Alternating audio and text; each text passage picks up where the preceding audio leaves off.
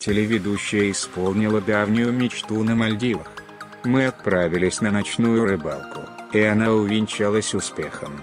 Наловили ящик рыбы, которую прямо на палубе разделали на сашими и частично съели, рассказала Анфиса Чехова.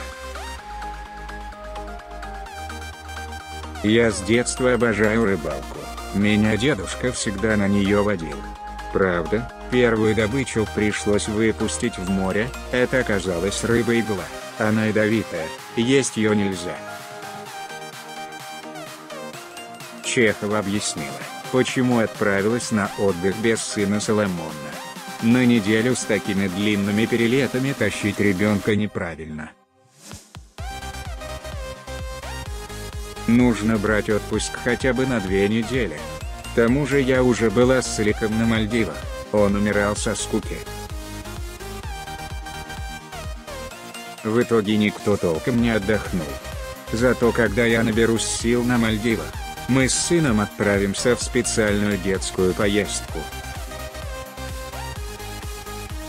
Отсутствие сына позволило Чеховой также устроить фотосессию в стиле ню.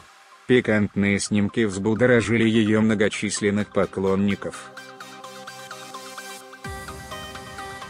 На фото, которое Анфиса разместила в сети, она позирует топлес, прикрывая свой бюст руками. Красочные и откровенные кадры, правда, совсем не понравились моралистам. Впрочем, они оказались в меньшинстве. Чехова осыпает комплиментами и просит обязательно показать продолжение этой фотосессии.